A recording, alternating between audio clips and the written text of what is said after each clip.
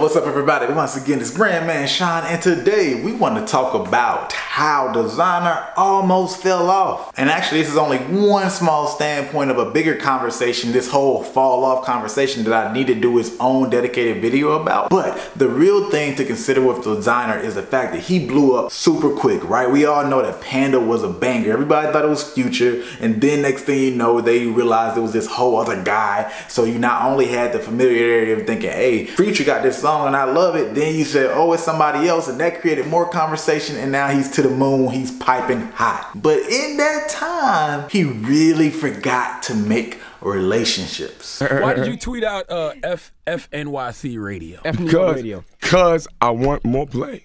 This is your first time up here, which is shocking to me. Yeah. Because, you know, I do feel like to say F New York radio, but then we haven't seen Desiigner up here. It wasn't like that. You feel me? And I know y'all have heard time and time again, this industry is based on relationships. So what's gonna happen is, if you have a product that's just crazy hot, no, people can't stop you. They're going to go ahead and play it, put it on, support you, book you for a show, all of those things. But what's gonna happen is, when you do not have that, and nobody can sustain that kind of crazy organic hot growth without any kind of push forever. There's gonna come a time where you can have other hits. Desiigner could have 100 songs way better than Panda. It's likely that that organic growth that happened the first time is not going to happen again without a push and support from other people. But because he did not support them, they didn't see him as a priority, so his music wasn't getting out there. And then next thing you know, his buzz is starting to die down. And the worst part is, people were still messing with him, but because he wasn't out there in front and getting played as much, he still ended up having to fight that perception of looking like he was falling off. So it's huge to keep in mind. Not only do you want to make sure you support these people, don't be an asshole. I know that sounds like an obvious thing, but you'll be surprised the stories that I've heard, seen, and I'm sure you guys have just, you know, everybody knows some assholes. But even bigger than that, you have to make an extra concerted effort if you do have music that's moving really quickly and moving really well at the time. The reason that is because obviously you're out here trying to get this money, go up on all these stages, just like Desiigner said he was. He was new to the game. He didn't even know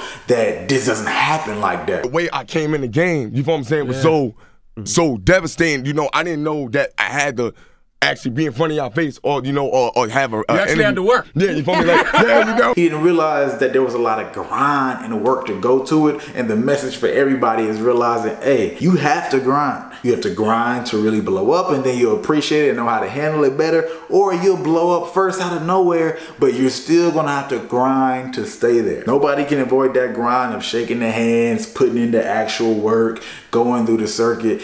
Not if you want to have a career. Panda was a moment. A lot of these songs are moments. Some moments are longer than others, but that whole career thing is a whole nother beast. So not gonna get too much deeper or anything like that in this video, but I did think it was important for people to understand that a lot of times it's a lot less about, hey, fans or people don't like my music. It's about my music can't get out like it should, because whatever is in the infrastructure is kind of messed up, whether that's not people in the industry supporting me, or whether that's not my team being right, or whether I decided to take too long away before I got back in the studio because I was touring so much and I wasn't making new songs all that time. There's a lot of little things. Again, we'll do a video about that later. But that's it.